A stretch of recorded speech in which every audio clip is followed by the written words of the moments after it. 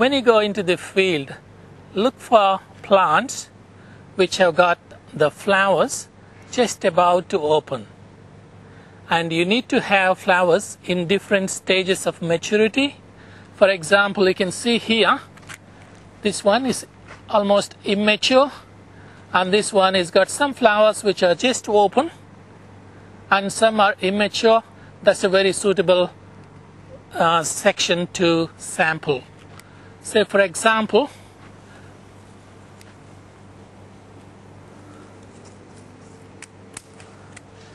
so that's the length of the sample you need to take.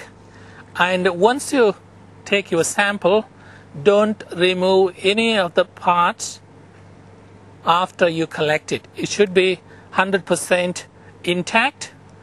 And so even if the leaves are eaten by some insects or disease affected, don't remove any of them.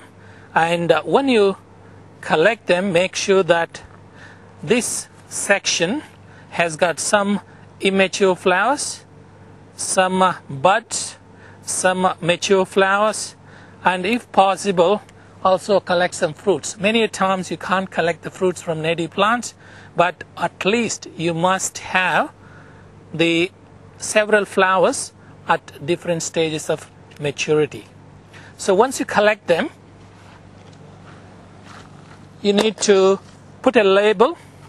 The label is your initials, 2 initials, for example my initials NA, and I give the sequential number. The first sample I ever collect, I call that as NA1, and keep on increasing the number. And some botanists have numbers up to 50,000. They've been collecting plants since they were sort of 15, and so the numbers are unique. So your sample, this one is NA1 for example.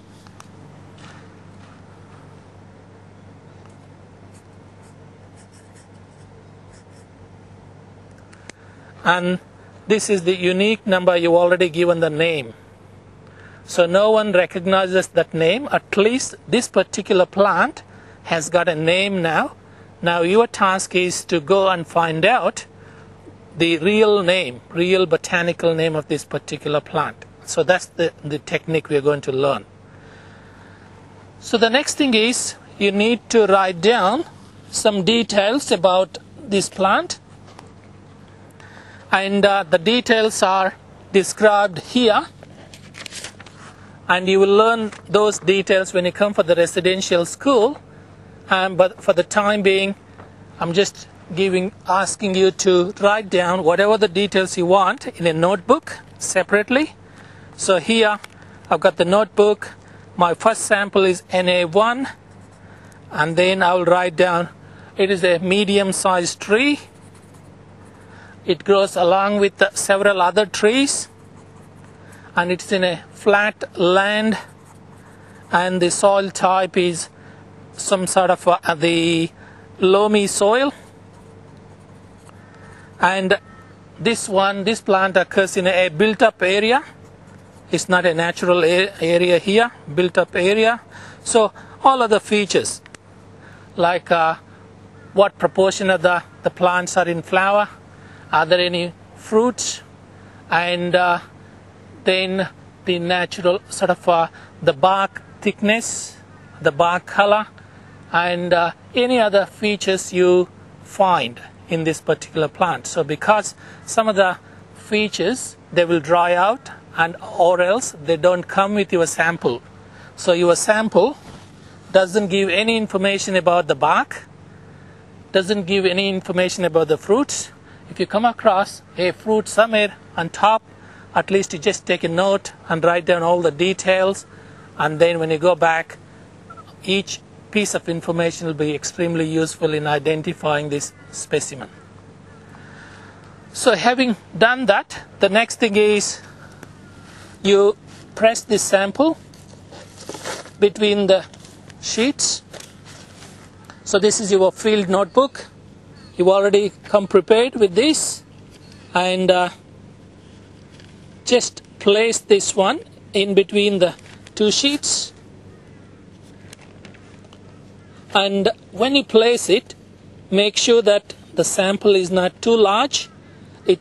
It fits in within A3 size. It doesn't really, it's not too small, it is not too large, and it fits very well within the A3 size paper.